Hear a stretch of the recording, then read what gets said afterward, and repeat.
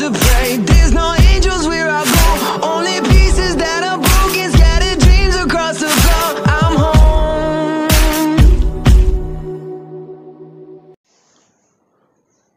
Alrighty, hello everybody. This is Kirusho here. Now, whenever we last left off, Deku, he and his team were getting ready. Along with that, they were talking. So, a brief summary of how I left things in the last episode. Whenever we last left off, there has been a year time skip. That is an important thing to mention. So, if someone randomly clicked on this video whenever it appeared on your timeline for My Hero Academia, what are you doing here? Leave. Because I know that's happened to me before. I get recommended my own videos for some reason. YouTube. Anyways, let's continue. With that being said, now, let's go. Deku and everyone are ready, and they have already left.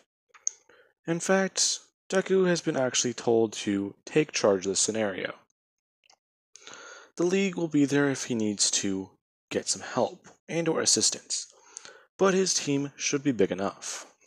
Now, the place they're going to is another Abstergo warehouse. In fact, it is supposedly a safe house, from what Deku has found online. Let's continue. With that being said, Deku and everyone would leave, and arrive a couple days later at this place. At this point, everyone has somewhat of a makeover. Except for Mina. She's the hardest person to give a makeover, so she usually does at least wear a mask. And a lot of makeup around her face, along with dyeing her hair, and contact lenses. She wears a partial mask so she doesn't have to do it all the time. Now let's continue. Everyone, they are walking around in public. This is actually a mall plaza. They are looking for their targets. And Deku and Momo are just sitting down at a coffee shop. These two taking a stationary position in one part of the mall, while everyone else is somewhat split up, going out like they are on dates. And you have the teams. Deku and Momo, Ida and Ochako, Mina and, well, Bakugo, Kendo and Todoroki, and, well, Tokuyami. Tokuyami is more or less just that one guy checking out t-shirts in a band store. So he doesn't really seem very out of place. And that store may have a specific name. It's a very weird topic. Anyways, with that being said, let's continue. They are waiting for their targets. And Deku would stand up after taking a sip of his coffee. And somewhat just put it back down, beginning to walk away, telling Momo that he'll be right back. As he leaves, following a man in the crowd, actually getting his hidden blade ready, and walking directly up to the man. The man shows no sign of tech, and the information he has on him will be important. But before he can even continue, this is whenever a loud gunshot can be heard, and people begin to scatter. Deku actually taking a bit of cover, ducking down into the crowd, as he looks around for where the shot was heard from. Everyone else gets things ready, as police are immediately coming to the area, along with the local heroes, as Abstergo would start another broadcast, talking about the vigilante is in the building. They have somewhat been creating a squad specifically tailored for the police force to help take down the vigilante, along with what they call their experimental cork nullifiers. Deku getting ready. He does one simple thing whenever people are running around and really confused.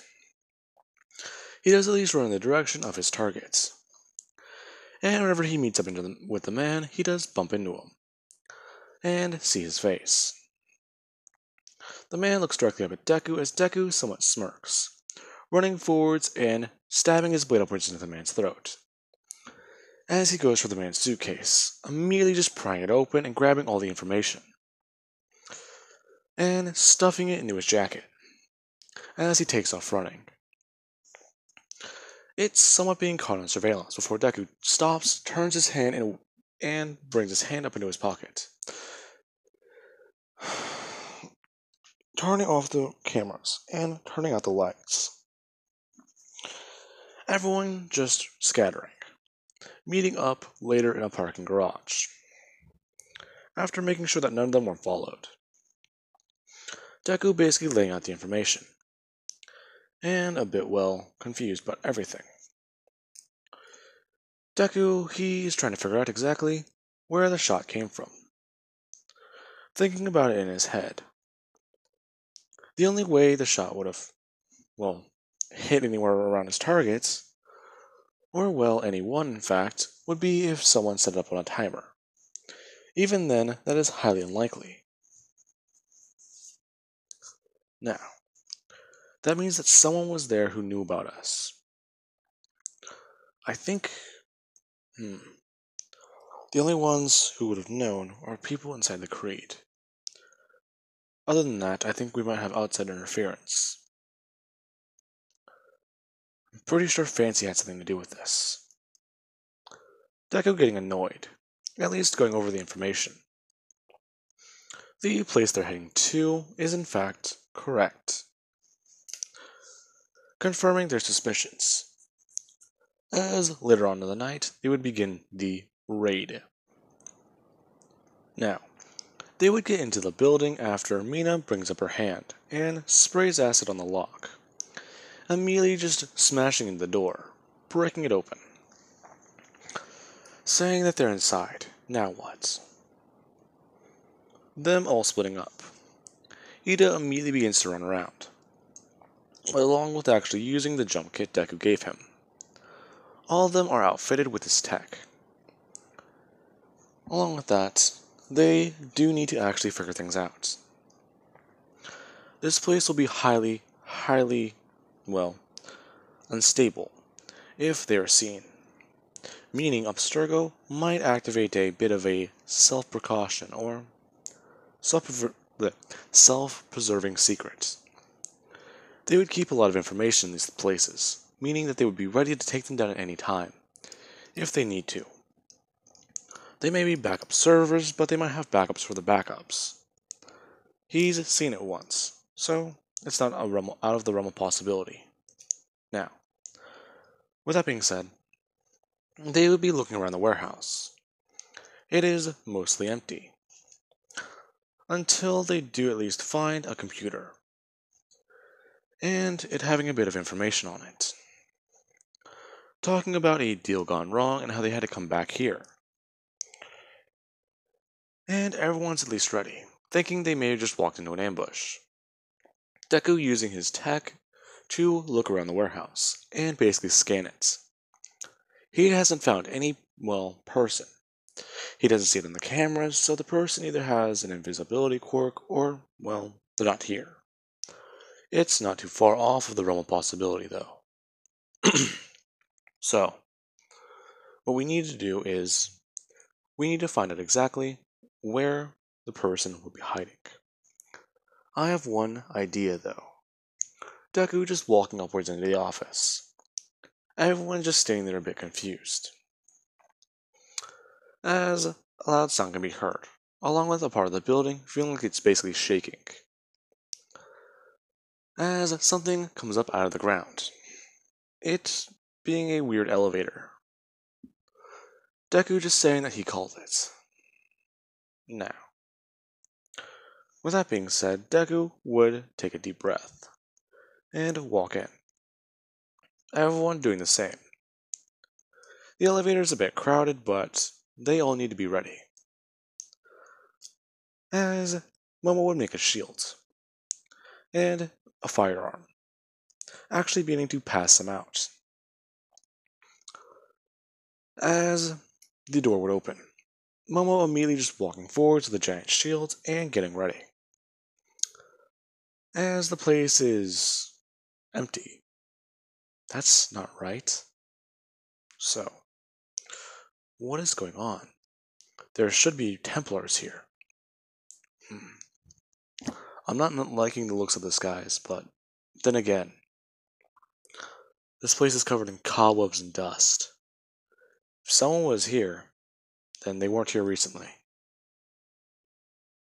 Now, with that being said, they would begin to look around.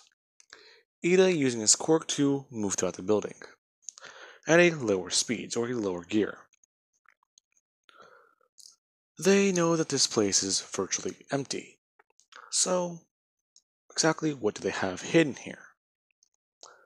Them beginning to go through a bit more test. Or at least files they find of test. Apparently this place has been where people have been tested on by Abstergo. Along with that, they actually have animus fragments, or quite possibly just pieces of fragments people have in their memories. Basically, people whose family members may have been assassins. However, it is unknown what happened to them. Things are weird down here. But they do at least find evidence, and videos of Abstergo officials. Along with that, one of Fancy Man, before Deku took his eye. Deku actually smirking at the evidence, and relishing it. This has been something he has not seen in quite some time. A video of Fancy revealing his face and keeping it exposed. Him being front and center for things. He usually sees things through a computer screen or a glass wall. He's never ever in the room up close to see what he's doing. Ordering other people to do it, because he thinks that that keeps his hands washed from the blood, but it just soaks them more. As Deku at least downloads it onto a USB, and begins to actually do the same to everything, along with the backup servers and extra files, and things on paper. As they hear the elevator, Deku doing one simple thing, bringing his hands onto the computer and turning off the elevator, looking inside. The elevator is full of men, and they are, well, in heavy gear, along with them carrying a firearm, well, multiple firearms, and quite possibly being part of the Templars. So, they did have a plan here. Well, don't worry everyone, I have it. Everyone a bit more confused. Deku is in a very good mood. And well, training with Juno has been a bit easier. He's understanding a lot more of the language, and somewhat being able to speak it sometimes. Deku turning the elevator back on and walking out. As the men would see him, immediately going to train their guns on him and going to pull the trigger.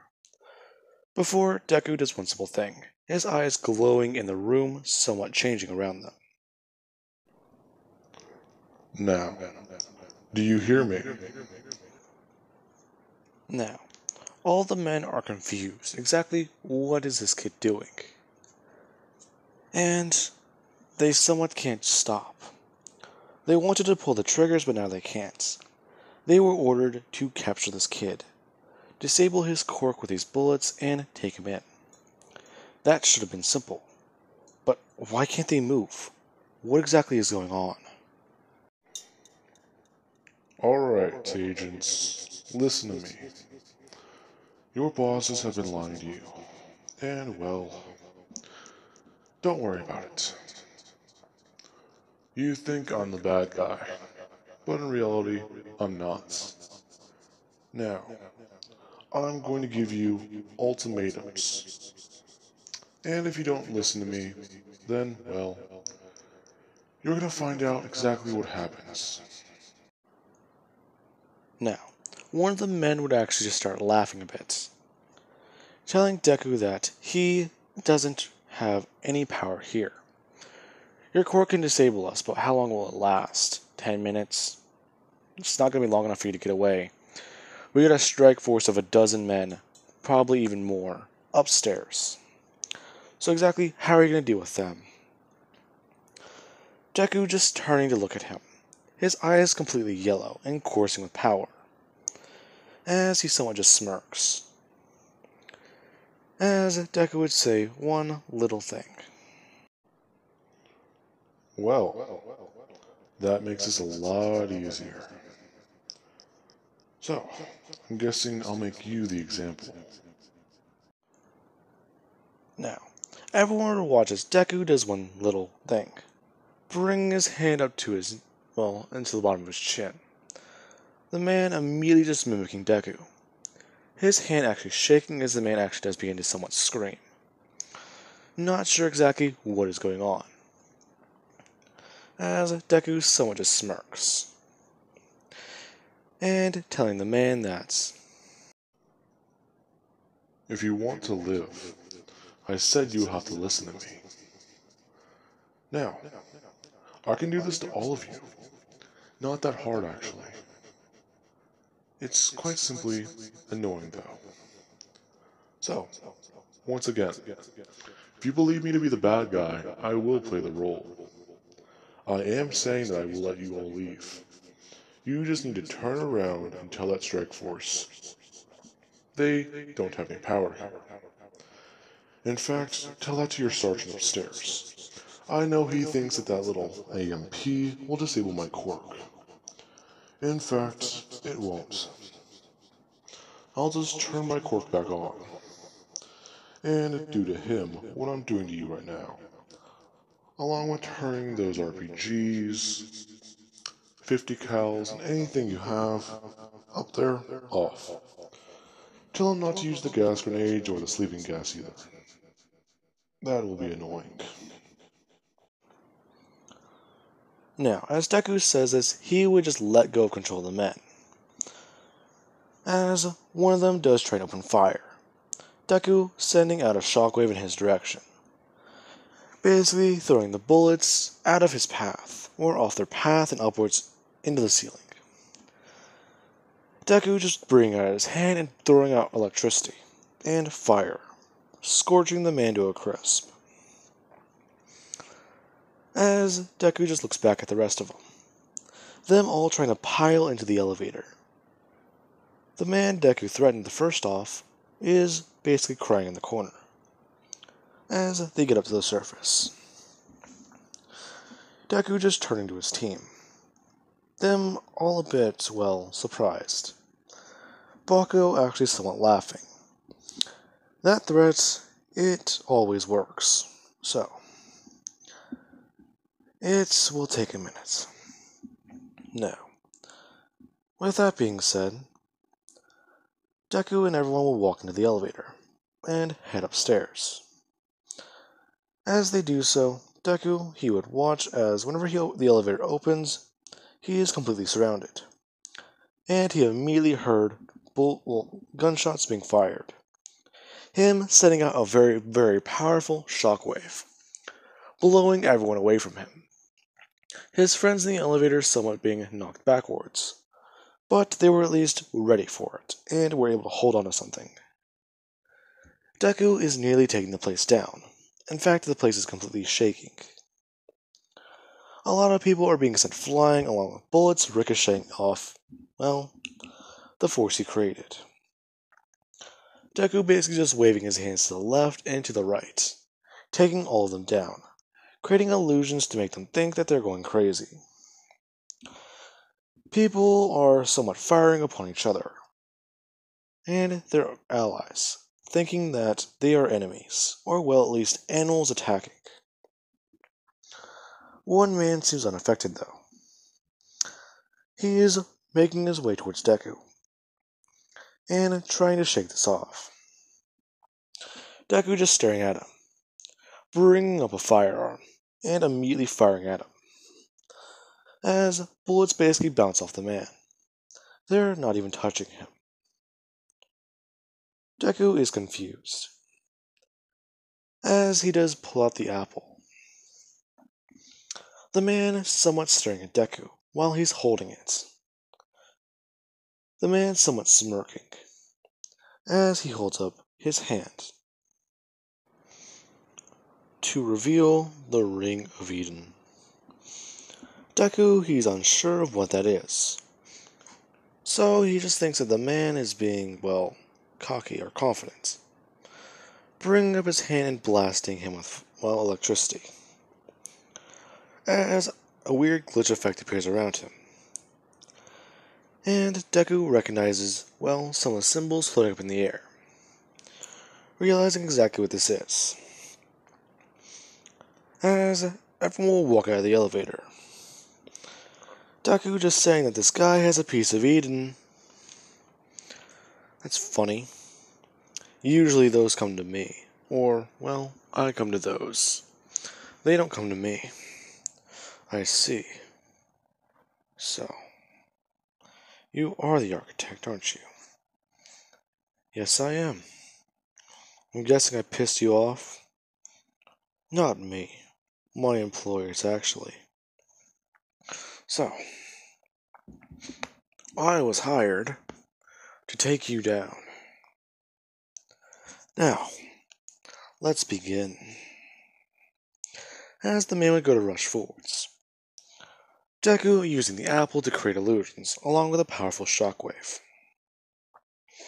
This combined with the Koni R doubles the power of it. So, Deku would begin. He forces the shockwave directly forwards. The man, largely unaffected, other than it just pushing him backwards, and him staying on his feet. Deku, intrigued, as he just brings up his firearm and begins to shoot once again. All of his friends doing the same, trying to stay at a distance to the man. Well, the man, he does pull out his own firearm, and tries to begin shooting at Deku. Momo launching forwards. At 40%, the man not even seeing her move, as she blocks the bullet and immediately throws the shield his direction, as it basically slams into the invisible wall he's created. So, this bastard's gonna be tricky, isn't he? Deku doing one little thing, creating multiple illusions. The man just staring at them all, as they all do walk around and circle him. His friends taking, steps, taking a stance next to them. The man not really sure what to do. He is completely surrounded, but he should be fine. His employers did say that this thing makes me invulnerable. Now, with that being said, Mina and all the distance fighters like Jiro, Bakugo, and, well, Shinsho, not Shinsho, yeah, I guess he could be distance. Toga and Tokuyami, and along with Momo, do actually try stepping in, along with Todoroki. They all begin to fire different quirks at him. Now, Momo did make Toga a bit of a support item. It's at least a syringe with blood in it that she can use whenever she needs to. She has a bit of multiple blood pills, as she calls them, lined throughout the inside of her coat. So, she would pull one out and immediately swallow it, as she would send a large gust of fire directly at the man, copying Todoroki's quirk. Him just looking at her as he's still firing off his side, actually beginning to walk around. Her doing the same. Todoroki actually does switch off sides. The creed has taught him not to, well, at least hold back. So, he would send out a large gust of blue fire, getting more serious. The man is still staying there, largely unaffected. Deku doing one little thing, immediately running forwards as all of his clones do the same. All of them begin to grab onto the invisible wall and actually start shocking at it, while everyone tries to step up. The man, well, still there, telling Deku that he's not going to get through this thing. As one thing does happen, Momo rushes in. As soon as she rushes in, she does immediately watch Deku's clones disappear. The man just standing there confidently, Momo bringing her hand upwards and actually getting through this man's invisible fields, punching him directly across his face.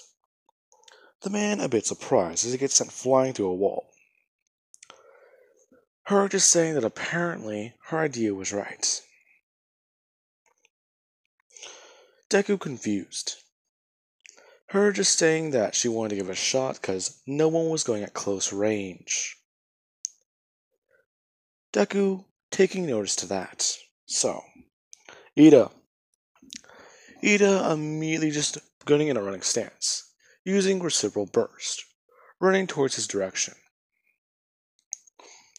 As he jumps upwards into the air and boosts up into the hole in the wall, and trying to follow the man. Everyone else heading outside. As the man is running away, he thought he was completely invulnerable as long as he wore the ring. Apparently that's not true. So, Ida would be running behind him, as you have Tokoyami not too far behind, along with Toga. So, things are different, as he gets somewhat cornered. Jiro comes falling into the alley as she immediately just turns up her sound, and immediately sends a loud gust of it in his direction. The man somewhat covering his ears. It's not the fact that the sound's bouncing off, the alleyway, but it's just that it's very, very loud. He thought he was fine with it, but now it's getting worse. Especially because he's basically stuck inside of a box, in an alleyway, making it 20 times louder. As Momo would immediately run in, grabbing up behind him and grabbing and crushing part of his hand. The man confused, as Momo would immediately grab the ring and tear off his finger. In the process, the man dropping to the ground and actually screaming. Momo goes to actually bring her blade up, standing over the man, as she is about to kill him. Deku actually somewhat stopping her, saying that they need him alive. So, he will be useful. Part of our little adventure. As Deku does actually gather up more of the men, along with the couple days going by and meeting some of these high official Abstergo agents in their apartments, ambushing them. As there would be a bit of a late night show, along with a little bit of a, idea. Momo has created the supplies, and the Creed possibly will not approve of this. So, they would do it at one of Deku's safe houses, sending out a broadcast, along with Momo basically filling the streets with flyers that she created, passing them out at high speeds, and leaving them everywhere, telling people to tune in to this station at this day, at this exact time. Do not miss it for the world, because it will break the news. People curious, and people skeptical. They would want to see what they have planned. How exactly will this work? The station is usually dead around this hour. So, what will happen tonight? As the broadcast would start, and there is someone holding the camera. Hello, everyone. As you can see, this is no normal broadcast. Yes, I am the architect, in the flesh. So, I have some very, very high-ranking Abstergo officials behind me. Now, if anyone can guess what we're doing tonight, there is a reason for this broadcast. A week and a half ago, Abstergo, they thought that they can just tell one side of the story. They thought they could say that I was a villain, that I was a no-good vigilante. So, I will say this right now. I have never killed an innocent man. So, how about we do something? A little bit of an experiment, as you can call it. Now, people are in shock by this. The architect is in the, the flesh. He's real. He's alive, and just as some people have seen him or described him. Not just that, but he's packing a little extra heat. He has knives lined along his belts, and a firearm, along with these weird things, apparently up his sleeve, right next to his, shirt, or along his wrist. Deku, he would quite simply just snap his fingers, lights turning on. People watching as there are a lot of people, tied up behind Deku, on their knees. People do notice them. They are the Abstergo employees that have gone missing. Along with that, people, they have, somewhat noticed that there are men in the background also wearing the Task Force logo for Abstergo. They're the unit that was specially made to handle the vigilantes, or help the police force, as Abstergo called it, a private military contractor that they signed off on. Along with that, other people in masks would step forwards, as it is everyone else. People surprised. The architect doesn't work alone. That is frightening. Deku just saying that. Now, as you can see, the, people behind me that are joining me, they are my allies. They all have their own secret identities. Abstergo has tried to fuck us over one way or another. In fact, some of the information I hold in my hand right here.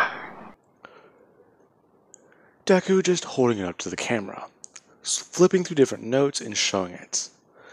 As people can see that these are legitimate Abstergo files. They have symbols, they have, certain things on them that make them legit. If someone who does paperwork for a living sees the broadcast, they can tell you that these are actual documents by Abstergo, not forgeries. Deku just holding up one specific paper, saying that Abstergo will do anything to make a quick buck, along with taking information illegally. This is a paper of last year that they made, or abandoned. Along with in a minute, we'll be showing you some footage Abstergo has, sadly not released. This would be something that I think they should show. And those little trailers about why it's their company is so good, don't you all agree? Deku holding up a paper of UA. It shows documents about the USJ, as quite a lot of people would be in shock and confused. Abstergo had a hand in helping villains kill children. That is horrifying and disgusting. Along with that, the TV screen would cut. People confused at what's going on, seeing there are many, many tests on humans about the whole Assassin's Project, or as Abstergo calls it, their Project E. Now, as soon as that happens, the screen would cut back to Deku, holding the camera in his hands. Well then, let's go around the room and introduce our guest, the men from Abstergo. This is actually one of the men responsible for, trying to silence us. He was actually made and hired by Abstergo as a private military contractor. Then, next to him, we have an assassin. Yes, Abstergo has hiring hitmen. Isn't that beautiful, everyone? This company. Truly something special. Now, I will reiterate once again. I have never in my life killed an innocent man. Deku putting his hand on the man's shoulders. As he says, and once again it will say, Deku snapping his neck, the man dropping to the ground. That point still stands. People somewhat screaming. As Deku does tell them that these people have gotten away with it for far too long. Then you have the head of the company. He's been after me for quite some time. In fact, I do believe it is right to share one little thing about me.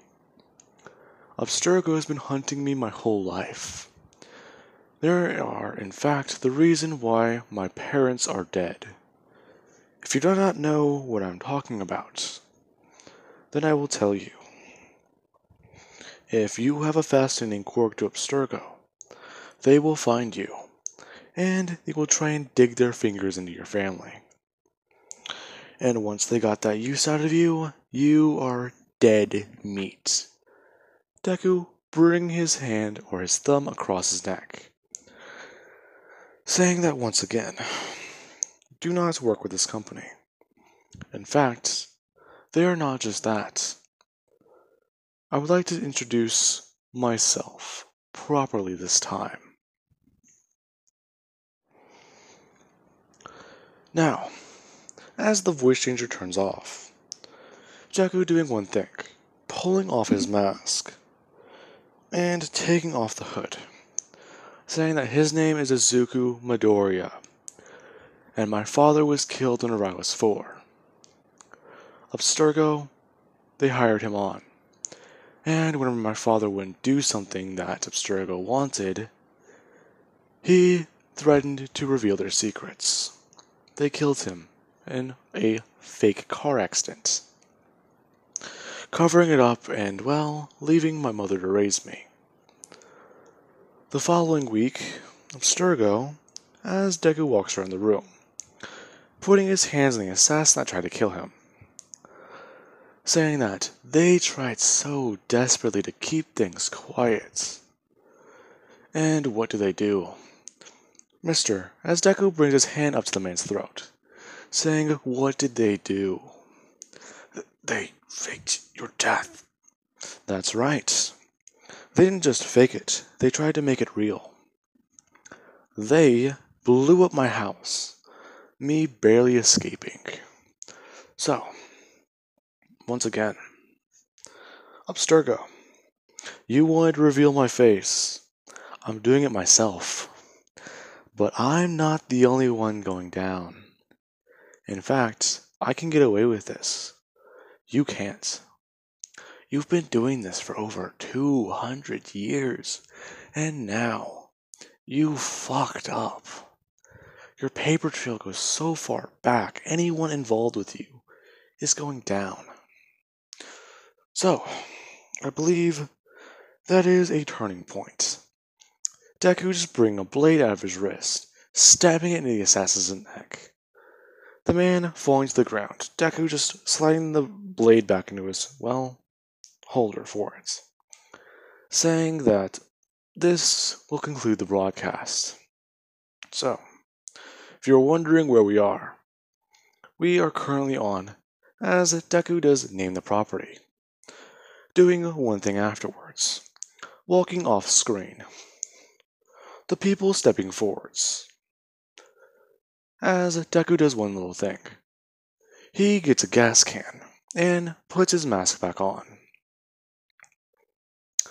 As everyone starts snapping the necks of the people Abstergo has, well, their claws in too deep. Basically the people who have had a hand in doing the USJ attack. Collectively taking revenge.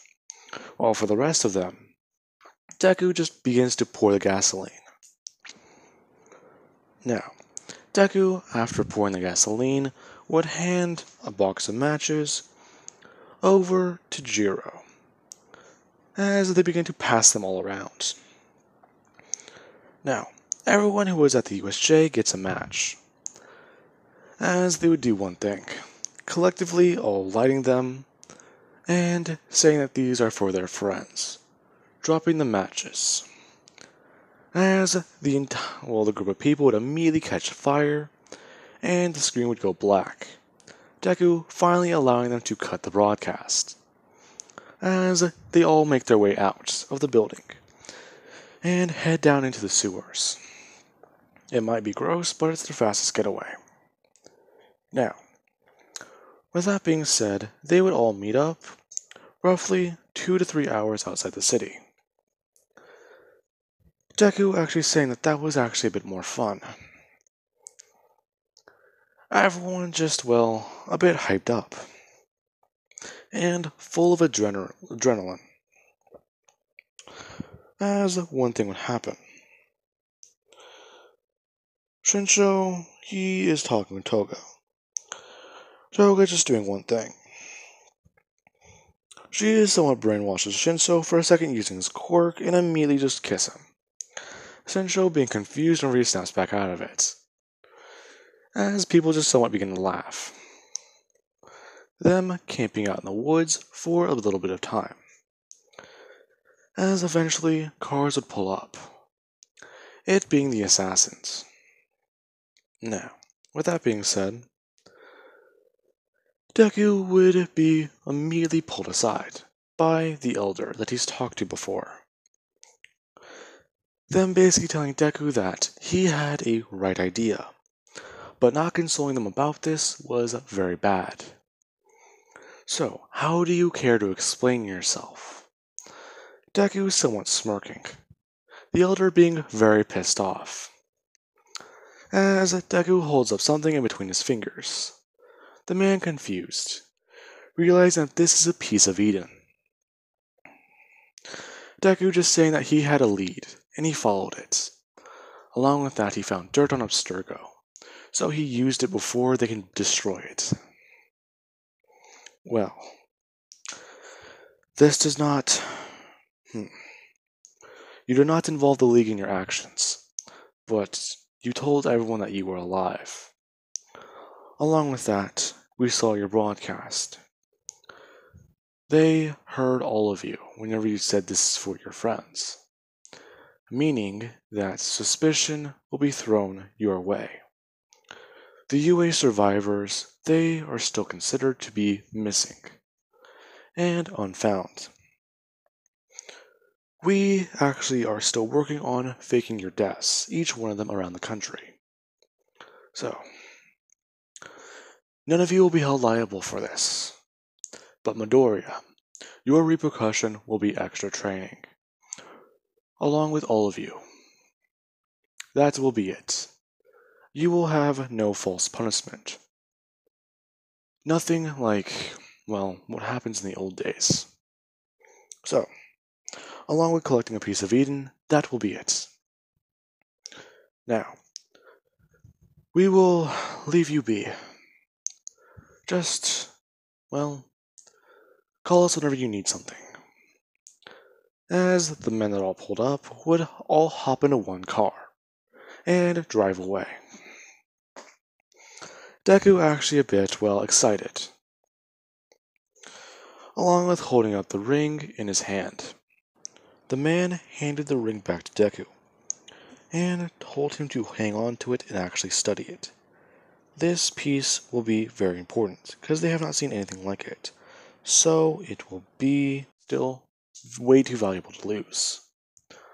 Along with that, each piece of Eden that he collects, he seems to master, or at least understand more and more about the technology. So, Deku, he needs someone. He needs a bit of a device built, and he's not sure if the device will at least last for as long as he needs it to. Along with that, he does actually want to study upon the ring properly. But he wants to do something with it first. As he turns around, Todoroki is somewhat lit a fire while everyone else is relaxing. You have Ochako and Ida actually sitting next to each other, somewhat talking more and more, along with both of them somewhat being flustered, while you have Kendo and Bakugo somewhat pairing off. The two basically already, sucking face with each other. Deku actually taking a seat, right next to Momo, as she does actually basically get into his lap. Deku basically holding her, telling her that tonight was actually really fun. They should have more nights like this. Yeah, we should. Toppling multi-billion-dollar corporations and, campfires. What can I say? I am a very complex man. Oh, I know about that. As she just begins to kiss him. Now, with that being said, everyone is somewhat happy and enjoying their time, as Deku does at least ponder something in his head. He's never made a rash decision before in his life, so it's a better time to start than any. And this one might be the craziest, as he just makes a bit of an announcement. He actually does stand up and get Momo to stand too, as he bends down on one knee, holding up the ring, asking her to marry him. Everyone's somewhat shocked and actually cheering her on to say yes. Her doing one simple thing, putting on the ring and immediately kissing Deku. Deku thought that would be a good idea. Along with that, the ring is actually, something she did get, so she deserves to keep it. For a little bit of time. They are going to study it later. With that being said, someone has been at least following Deku. And his team. They somewhat lived nearby, the safe house Deku was at. And they would zoom out, thinking that, whatever that was, it was pretty complex. So, she wants to get her hands on it. Now, with that, she started making her way closer to the campsite. Now, with that being said, I do believe that's a good ending point right there. So I do hope you guys enjoyed the video.